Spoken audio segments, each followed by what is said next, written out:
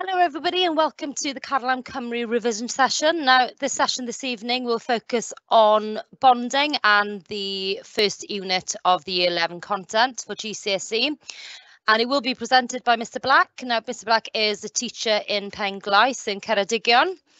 Now this session will last in the region of 45 minutes, and in that session Mr Black will run through the relevant content with you. Now, as you can see, there is a section there where you can ask questions during the session. Now, please do use that Q&A section, and we'll do our very best to answer your questions as the session is progressing. In that area as well, you will see that there is a link which is designed, and we ask kindly that you fill that forms in that just collects very simple information about yourself when you've attended this session. Okay, so as I said, feel free to use that Q&A to ask any question, and I will endeavour to get Mr Black to address those questions as we go through. Now, this session will be recorded, and the recording and any relevant resources that will be used by Mr Black during the session will be uploaded to the e-sgol website under the Catalan Cymru tab.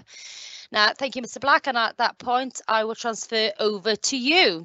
Okay, great. Thanks for the introduction. So, yeah, this evening I'm going to be going over topic 1, which you've probably all studied now, hopefully, which is the bonding module. And what I have actually done a topic on this. If you go and look on the Carlam sessions that are available for GCSE, you'll see actually I do cover bonding in one of those sessions. So if you're not quite sure of some of the bonding models, because I'll be going through them quite quickly today, highly recommend you go and look at the previous sessions that we've done. The focus today for me is going to be on specifically how you answer questions. So the first session on bonding was kind of going for the theory. This is, well, how do we answer questions? So just want to start off very quickly with showing you some structures that you should be familiar with from topic 1. And you can see here, so this isn't actually kind of like focus on my session today, because my session's mainly about, the extended responses, whereas here it's just a choice question. But it's a good starter for us because hopefully you recognise your different types of structure, A, B, C and D. So if you look at A, you hopefully identify it as metallic, and B as simple molecular, which we tend to get with covalent bonding. C is your metallic. Oh, sorry, A is your metallic, B is your simple molecular. Hopefully you recognise C as being the ionic lattice, and finally D looks like it's some like graphene. And you've been asked there to identify what would represent potassium fluoride. And the key here is the potassium and fluorine. We know that potassium is a metal in its position on the periodic table, fluorine a non-metal. That should be ionic bonding, so hopefully you identified that as being C. So let's get into the main part of what we're doing. What I thought I'd kind of focus in then is how you answer these extended questions. And there's kind of key areas that the examiner is going to be asking you about. And one of those key areas is about the melting points of substances. So this is what my questions are going to focus on for initially. So here's a typical question. We've got two substances, calcium oxide and we've got sodium chloride. And we can see there we've got, well, high melting points, with the calcium oxide being appreciably higher than the sodium chloride. And if you read the question, it's asking us to explain, first of all, why do they have high melting points? So when you are talking about melting points, the first thing you need to do is establish, well, what kind of bonding would we see in this sort of substance? And you can see here we've got calcium and oxygen, and we've got sodium and chlorine, and hopefully you recognise that both of those are where we've got metal and non-metal combining. If you're not sure if it's a metal or non-metal, of course, you can look at your periodic table. Here's our kind of staircase that separates the metals from the non-metals. And we've got our sodium and chlorine, ionic, and we've got our calcium and oxygen, also ionic. So why is that important? Well, as I said, I have done a diagram here for bonding on previous modules. Actually, this is missing some electrons here.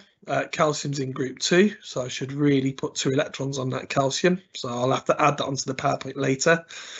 So you've got your group 2 element calcium and your group 6 element oxygen.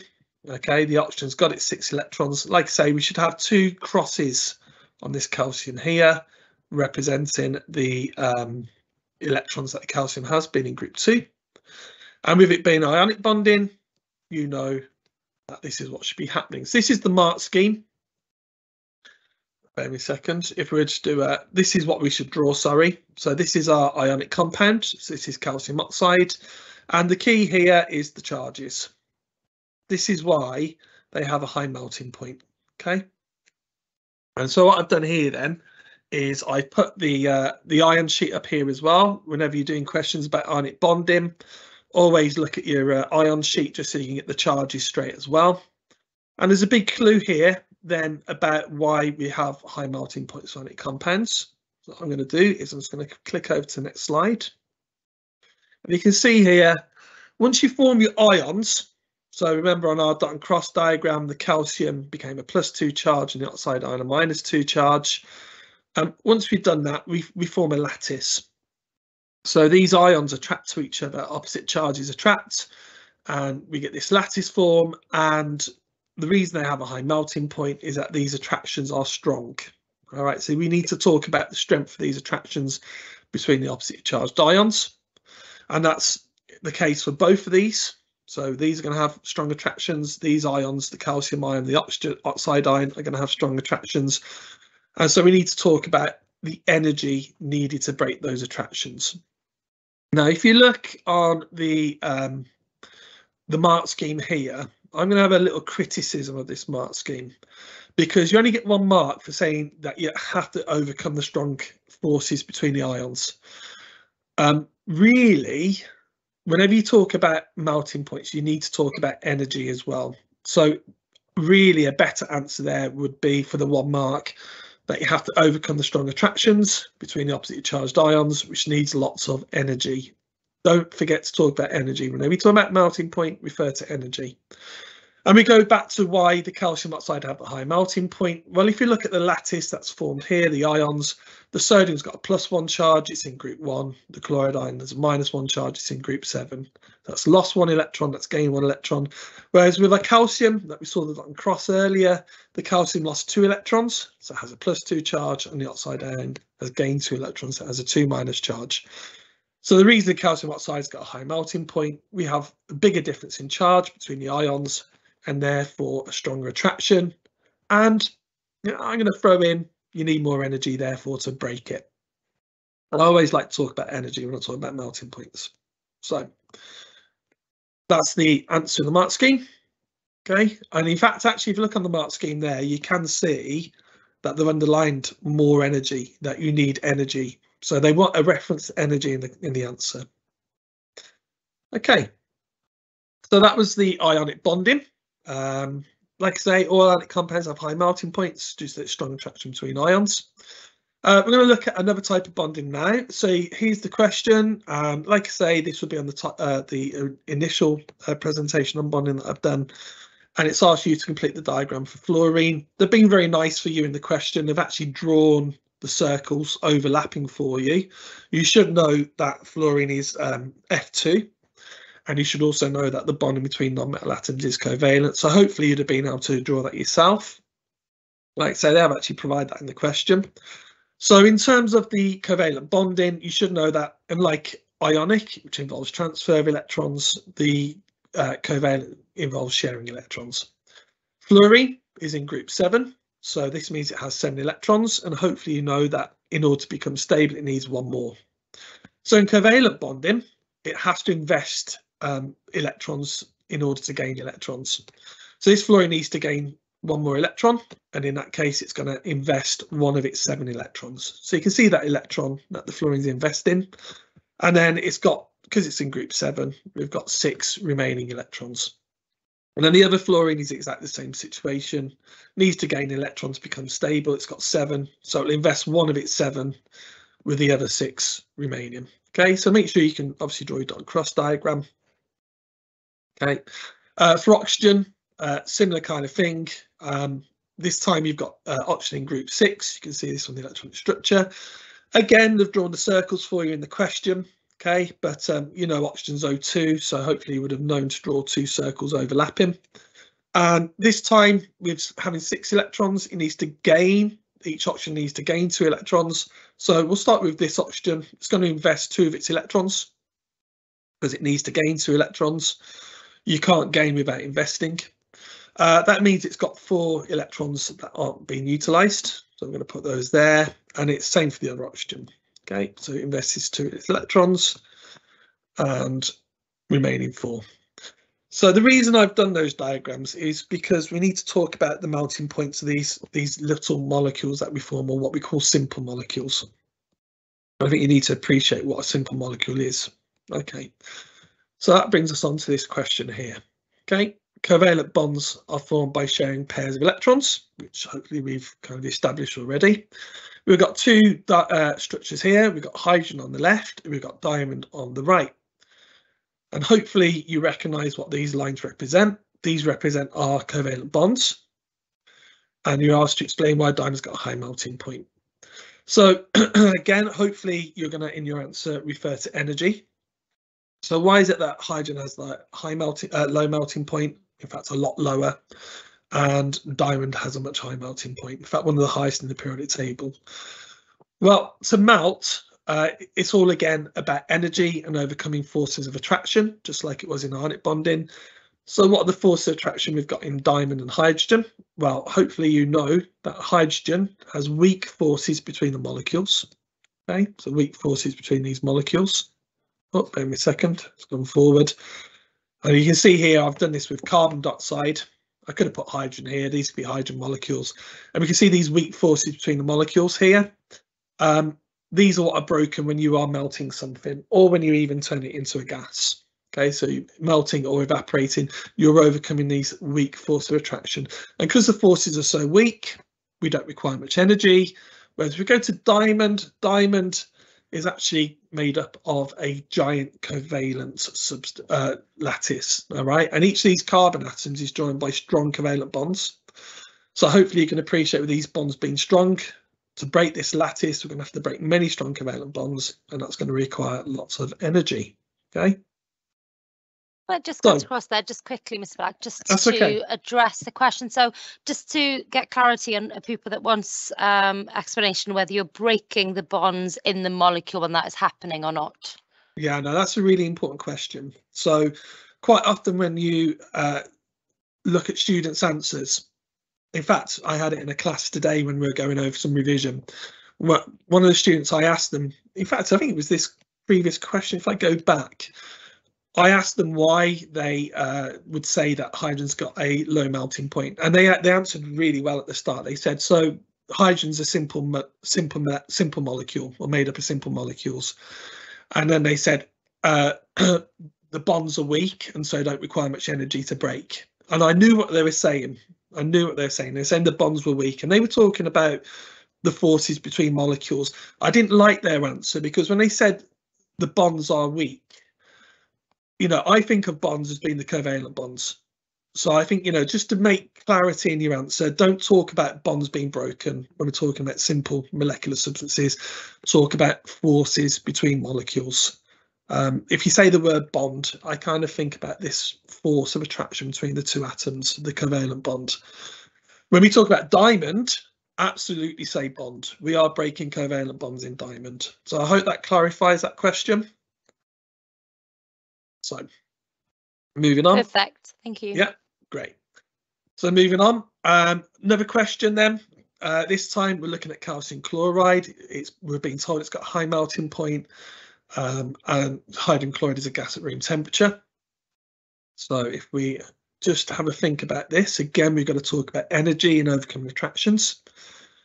So the key to answering this kind of question is to look at what substance you're dealing with and clarify what kind of substance is it. Is it a simple molecular? Is it giant covalent? Is it ionic? Is it metallic? So if we look at this question here, calcium chloride, again, we go back to our periodic table. Okay, and we know calcium is a metal and chlorine is a non-metal. We know this is ionic. Okay, so that helps us with our question there. In a second, I'm not sure what's happened there. Okay, whereas hydrogen chloride, well, one of the things I always tell my students, if hydrogen's bonding, it's going to do it covalently. So we know this is going to be simple molecular. So we've got a giant covalent. This is our calcium chloride, and we've got our simple molecular. So this is our hydrogen chloride. You can see the covalent bond there between the hydrogen and chlorine. And the point we want to make here is, as we've already said, ionic compounds have strong attraction or electrostatic forces or strong attraction between the oppositely charged ions. Whereas with a simple molecular, although this covalent bond here is very, very strong and very difficult to break, it can be broken. It takes a lot of more energy than it does to break this weak force between the molecules. And it's this force between molecules that holds hydrogen chloride together, perhaps as a liquid or even as a solid if you get it cold enough. Because it's so weak, we don't need much energy to break it. So in that context, then, what we're looking for in our answer, bear me a second. So what we're looking for in our answer, if I go back to my previous slide, okay, hang on, get to the question. So we need to say that the calcium chloride is ionic, the strong force of attraction between the opposite charged ions, the hydrogen chloride, a simple molecular with weak forces between the molecules. And to finish off, I mean, it's only 2 marks. I'm going to say the stronger the attraction, the more energy needed. Okay, so I'm making reference to the bonding, ionic, simple molecular. I'm making reference to the force of attraction, strong force attraction between ions, weak forces between molecules. And finally, I'm making reference to the concept of using energy to break those attractions. Okay. There we go. If you look at my lattice here, by the way, I couldn't find a picture where we're showing the charges, but you should know the calcium's in group 2, so that's a 2+, and the chlorines are -1 charge. So we have the opposite charged ions. Right, I can't spell metals, obviously. Explain the high melting point of metals and which metal has a high melting point, sodium or magnesium, and explain your answer. Okay, so this is introducing our idea now of another type of bonding model. We've done ionic. We've done covalent, so we're going to look at metallic bonding now. So these are pictures representing our ionic bonding, metallic bonding. Don't confuse it with ionic. These are your positive metal ions, and these electrons have come from the outer shell or valence shell of the group 1 metals. So you can see group 1 metal. Each one of them has got 1 outer electron that they've delocalized. Okay, and if we look at the group 2 metal, we can see it's a similar situation, but being group 2, they have 2 valence electrons, okay, or 2 outer electrons. So when they form their metallic bonding, they delocalize 2 electrons per atom. So the first thing we're going to cover is the high melting point of both substances. Relatively high anyway, especially for group 1. So the reason for it being relatively high is because of the attractions. Like any melting point, it's all about attractions. And if you look at the bonding model there, hopefully you can see that those attractions are between the metal ions, positive metal ions, and the negative free electrons. And the high melting point suggests that we need lots of energy to break those attractions. So if I was talking about the melting point here from a metal, I'd say they have high melting points, as there's a strong attraction between the free electrons and the positive metal ions, resulting needing lots of energy to overcome. So then, which would have the high melting point, the group 1 metal or the group 2 metal? Well, I'm going to give you a moment just to think for yourself. I'll have a drink of water again. Okay, so hopefully, using your intelligence, you've come up with the idea that the group 2 metal, something like magnesium, that's in group 2, would have the high melting point. We see it's significantly higher here. And hopefully you've come up with the idea that, again, it's a bit like the ionic bonding. It's a bigger charge attraction. Okay, so we've got a greater charge on the magnesium and therefore stronger attraction to the free electrons. And therefore it's going to require more energy to break that lattice. Okay, so we're going to move on from melting points. We've talked about melting points of ionic. We've talked about melting point of simple molecular. We've talked about the melting points of giant covalents, okay, and metals. Another thing that examiners really like talking about is conductivity. And I think the first thing we need to know about conductivity, especially of electricity, is that what is current? What is the conductivity of electrical charge? So current is actually the flow of charge. You're probably used to it just being of electrons, although hopefully from your chemistry, you know it's more than just electrons that can carry charge. So as I've said here in the next statement, those charged particles, they typically are free electrons. In most cases they are, but it can also be ions. Remember, ions are charged particles. Okay, so here's a very, very typical question that we get in examinations. Describe the electrical conductivity of an ionic solid. Now, they might say an ionic solid, or they might give you a substance like magnesium chloride or sodium chloride, and you'd have to recognise that it's ionic. So if we were to describe the electrical conductivity here, then how would we do that? Okay, well, wait a second. Let's go back. So if I was describing the electrical conductivity of an ionic solid, I would say they can't conduct as a solid. That's the first thing you need to say. And the second thing you need to say is when they can conduct. And you need to say they can conduct when molten or dissolved. And I'm going to talk to you about that in a moment, okay? Because we'll explore the importance of the or word, because that's very important for us. Okay, so let's look at a typical question here. This is a QER question. Difficult to get marks, although this should be fairly straightforward for you. You've first of all been told what the properties of magnesium chloride are. We've got the high melting point, and you can see here that it's described the conductivity of magnesium chloride. And I just want to talk to you about that word describe. What lots of people will try and do in that question is they'll try and explain. You don't need to explain, and you're not going to get any marks to explain. That comes on in a moment. You have to, when you describe something, it literally says, this is what it does. This is, and so for example, if we're describing the conductivity, can when it's molten or aqueous or dissolved, can't when it's a solid. That's all you have to do. Now, if you look at the next bit of the question, we've got to describe the bonding, and then explain its properties, i.e. the melting point and the conductivity, in terms of what you end up saying the bonding is. So magnesium chloride, as you know, is ionic, or hopefully you know, metal, non-metal.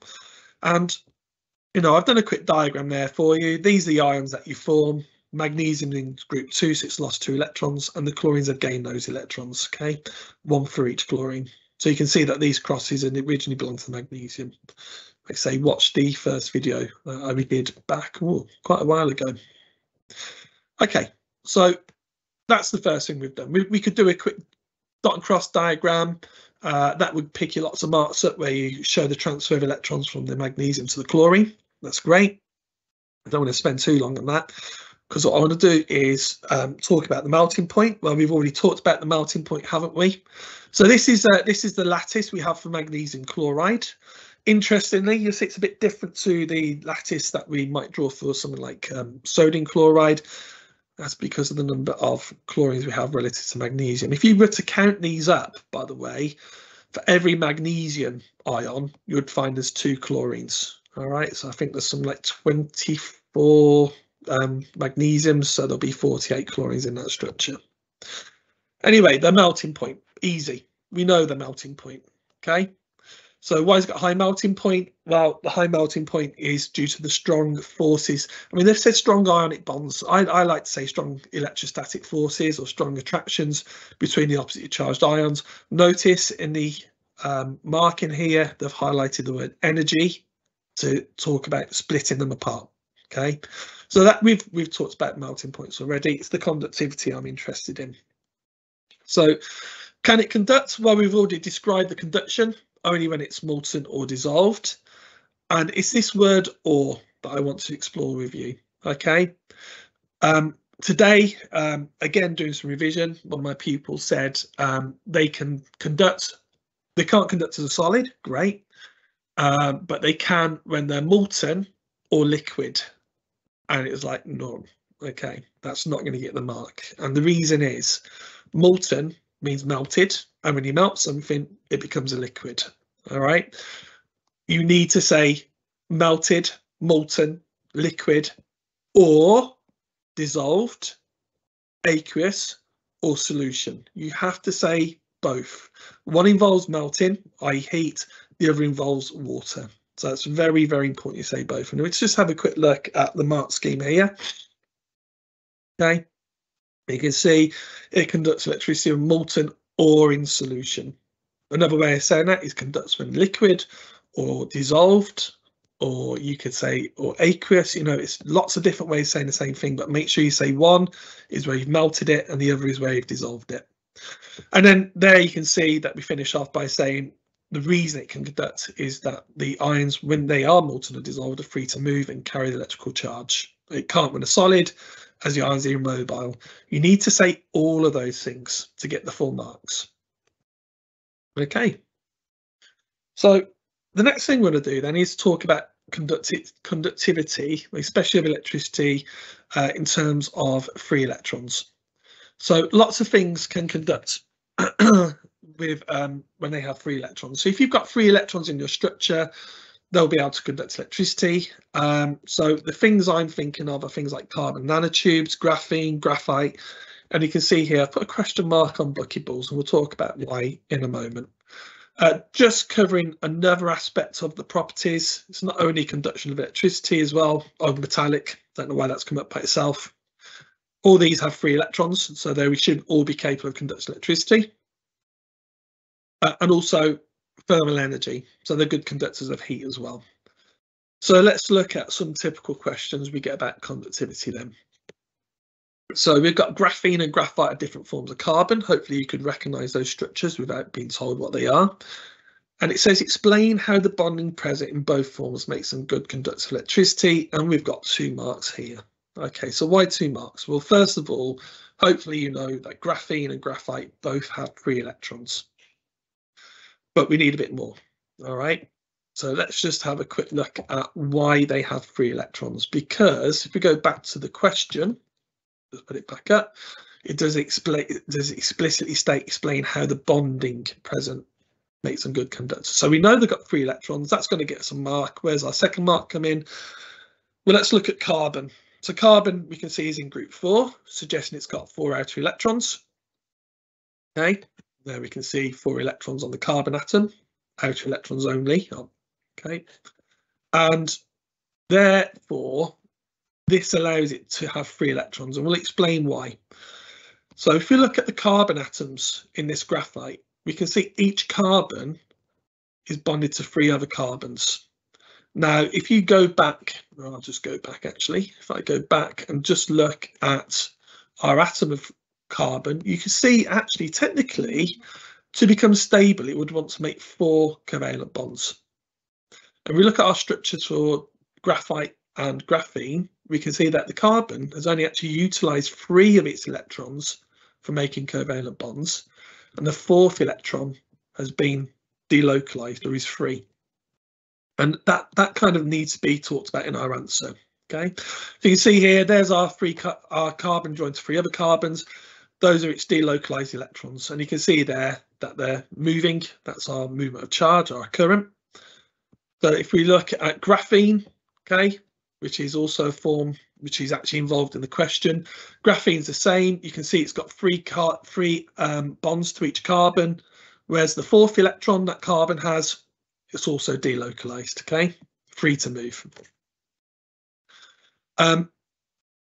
Looking at carbon nanotubes, another substance that can conduct electricity. So you can see here, there's our carbon nanotube. We'll talk about those a bit more in a moment. And here's our delocalised electrons. Again, look at each carbon, 3 bonds to the carbon with their 4th electron delocalised, making a good electrical conductor. Okay. And this is why we can, think about carbon nanotubes for use in computers, TV screens, all sorts of electronic applications. Okay. So how do we talk about this then in terms of the question? So how do we explain the bonding present in both forms? So the way we do that is we talk about the number of bonds. So each carbon is bonded to 3 other carbon atoms, and the 4th electron is delocalised and is able to move. Okay, so you're going to mark for talking about delocalised electrons, but you do need to talk about the number of bonds in graphite, in graphene, and in carbon nanotubes. Okay, another question that gets asked about properties is hardness and malleability. Okay, so we'll start off with why metals are malleable. So there's our metallic structure again, and we can see that basically if we apply a force, the metal ions can slide into new positions. So I'll just show you there now. So if I apply a force here, those metal ions can slide in new positions, and we actually haven't broken any metallic bonds, right? So we're not actually breaking anything. So that's why they're malleable. So very simply, you can just say the ions slide into new positions without any metallic bonds being broken. These electrons are like a constant presence. They're always pulling the ions into their new positions. So is graphite malleable? Well, you might think so. In fact, quite often I see people say in exams that graphite's malleable. And the reason they think it's malleable is because their layers can slide over each other, a bit like we saw with our metal.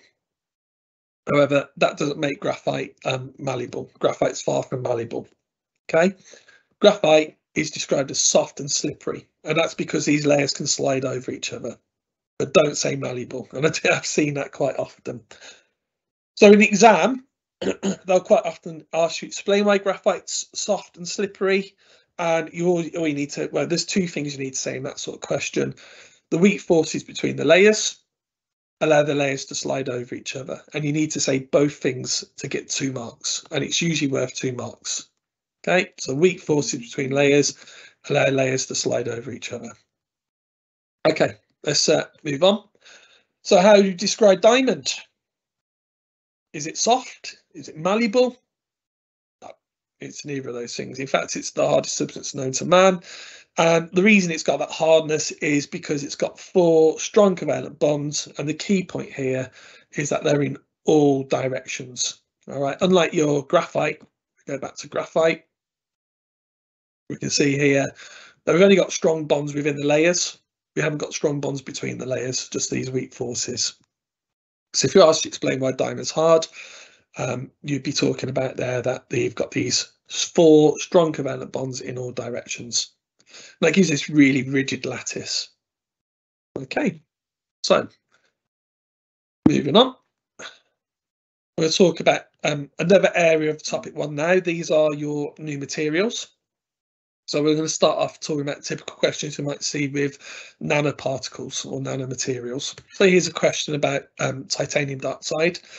There's 3 things we're being asked to do. I'm going to focus on these 2 here. First of all, why do we use nanotitanium dioxide? And also why are we worried about using things like nanotitanium dioxide? We'll also cover here nanosilver as well. So for exam, you need to know about both nanoparticles, nanosilver and nanotitanium dioxide. So the first thing we'll cover is, well, what is a nanoparticle?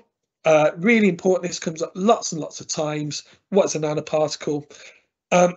They're particles that range between 1 to 100 nanometers. Now, I said no larger than 100 nanometers. You look at mark schemes, they need to say between 1 and 100 nanometers. And if we look at nanogold, which you don't really need to know about for the exam, but I've got a nice picture of a nanogold particle. This is what we call bulk gold. Okay, so it's like what we typically experience gold as. But if we break these, down into smaller and smaller pieces, so let's file it down and then get it even smaller and smaller and smaller, then we can get to this kind of scale here. This is a typical nanoparticle. Each of those little circles you can see there is a gold atom, and it fits right in our category of nanoparticle because, we're looking at, I don't know, what's that, estimate maybe 6 to 8 nanometers. I think I've said 10 here, probably a bit overestimating there. But the thing you need to know about nanoparticles that makes them kind of special is that they have an absolutely massive surface area. Because they're so small, most of them is surface. And this affects how they behave, especially how they behave with light. Okay, so one of the things that we notice with nanoparticles is they have different properties, and one of the properties might be their colour. Okay, so nanogold is actually, you've got, I'm not sure, yeah, we've got green here, right? We get to 50 nanometers. The main thing being is that the particles behave differently. So what do you need to know for the exam? Well, you need to know about nanotitanium dioxide and nanosilver. The thing you need to know about nanotitanium dioxide, this goes back to our question, is that it's transparent. Okay, so it reflects UV light, but is transparent. And I'm just going to explain to you why that is, because it's worth perhaps understanding why it is. If you look at your, this is what I'd call sunblock, and sunblock reflects UV light, which is good. We don't want to absorb UV light. UV light can cause skin cancer, and it also reflects visible light. Okay, now there's a problem with this kind of sun cream. You look like that. Okay, as you can see here, what's happening is that your visible light, well, your UV light's being reflected off, okay, which is great. We don't want sunburn, but also it's reflecting the visible light, and that appears white, okay, because it's hitting your eyes. All the wavelengths of light hit your eyes, and it appears that you've got like some white paint on your face. Now, nano titanium dioxide still reflects the UV light, but it allows the visible light to be absorbed. And that means that the visible light doesn't bounce off your skin, and therefore it appears colour. So you can, rub the nano titanium dioxide in, and it will be transparent. So if we go, I've just put this on here as well, just because it mentions it on the syllabus. They also put nano titanium dioxide in self-cleaning glass. So it's worth knowing that's in sun cream and self-cleaning glass. And the reason it's in sun cream is it's transparent. And the next thing you need to know about nano, and then we'll come back to the question, is that the people are really concerned about nanoparticles, increasingly concerned. And the reason for that is that we're worried about how readily absorbed they are into the body, because these particles are so small, they can pass through the skin, easily enter the body. And what we don't know is what effect they're going to have on health. And I need to talk to you about that in a minute. Okay. You can see here, it's been linked, or nanotitanium dioxide has been linked to cancers when inhaled, and also when absorbed into the blood. Now, whether that's the case or not is not quite sure yet. We're going to need to do some more research.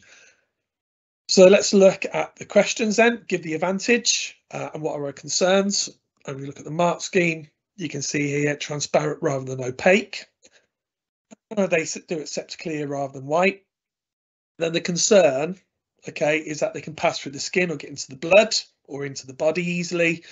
And this is the point I want to make here. Why are we worried about them? Do not say they are poisonous or they cause cancer or they could cause cancer, because we wouldn't be selling sun creams if they could cause cancer. All right, we just would not be allowed to do it. What we don't know, and the best thing for you to say is, and you can see here, look, neutral answer, toxic, poisonous. They're not going to allow you to say that. It's the long-term effect. That is the key word. Long-term effect is unknown. So don't say they're toxic, because you won't get a mark. Okay. Nanoparticles, also we need to know about nanosilver. You can see here, we need to underline the correct size. So we've already said that it's 1 to 100 nanometers. Okay. And as I've said to you earlier, when you get down to these sort of really massive surface areas of nanoparticles, their properties are different. So the question then asks us, what's the property of nano-sized silver particles? Allows them using plasters, socks and deodorants. So you can see there, they're using socks, they're using plasters, and they're using deodorants. And the answer is they are antimicrobial. Okay, so I've just done a little image there. You can see that these nanoparticles can easily pass through the cell wall of bacteria and their cell membrane, and then they interrupt how the enzymes work. Okay.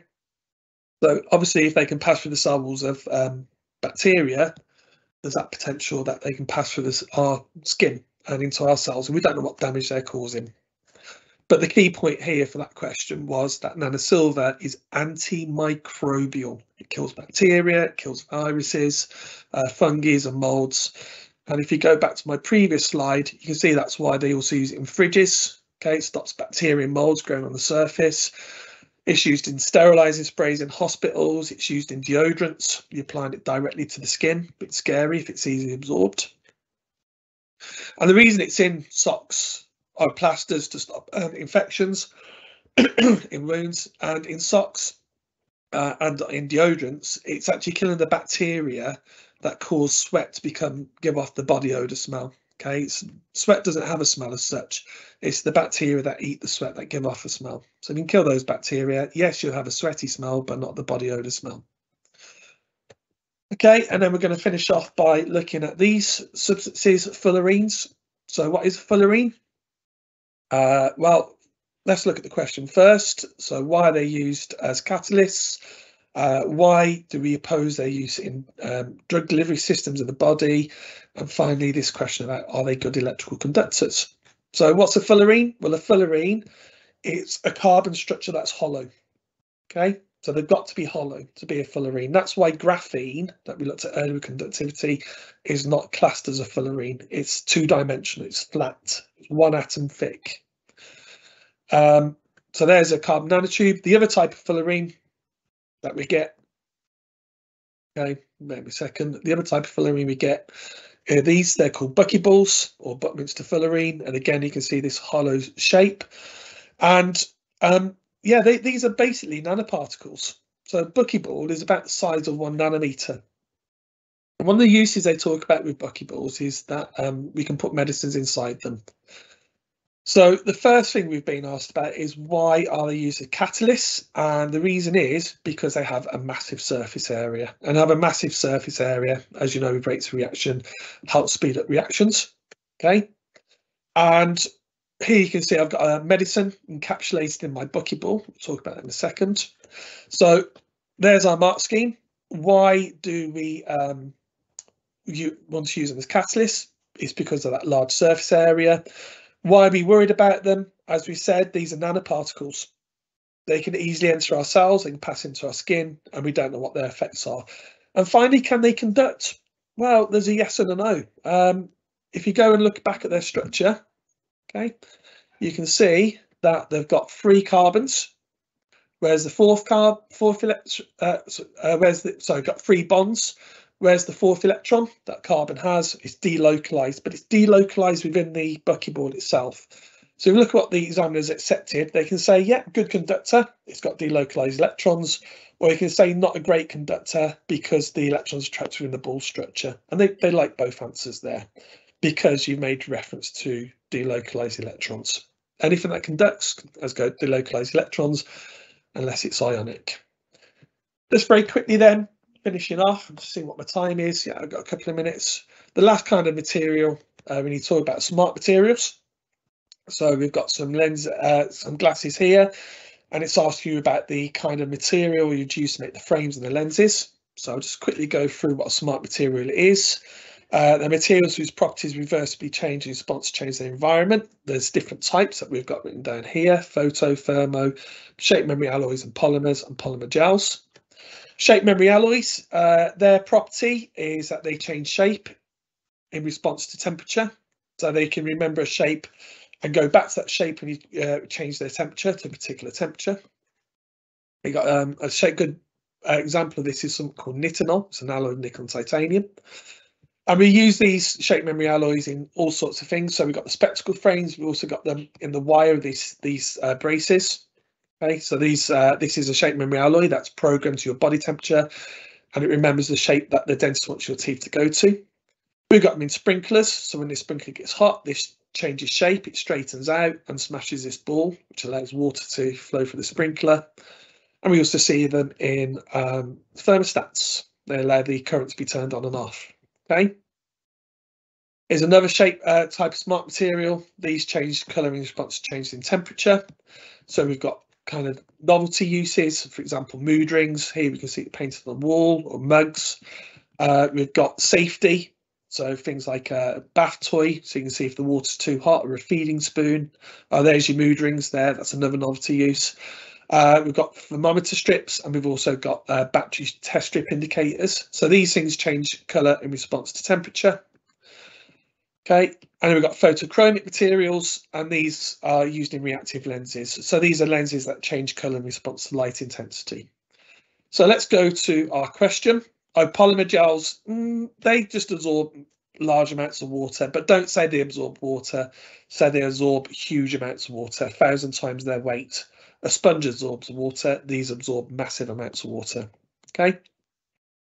Shape memory polymers, they're a bit like shape memory alloys, but they're plastics, and they're used in like things like car bumpers that, if you get a dent, you can remove the dent with a bit of heat. Okay, so you perhaps pour hot water from the kettle or use a hairdryer and the dent will pop up.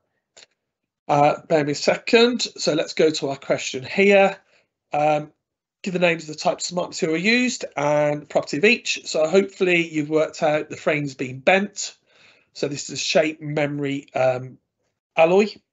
Okay, and the reason it's being used, the property is it changes shape in response to temperature. Okay, and for the lenses, hopefully you recognise that the lenses have changed colour. So hopefully you recognise that this is a photochromic material and it's going darker with light conditions or light intensity. If you look at the mark scheme, you can see there. On the mark scheme, I think that with the shape memory alloy, it regains shape after heating or changing temperature. I think really you do need to say both there. And for the lenses, photochromic and it's changing colour with the light intensity. So that's me done. Bit of a rush, but finished. So I hope that was useful to you. Thank you, Mr. Black. Now, I hope you all found today's session useful. Now, next week's session will be presented by myself and be focusing on the second unit, which is the acids unit, and hopefully I'll be able to use my experience as an examiner to give you a bit of a push in the right direction with how to approach exam questions based on acids. So we hope to see you all then.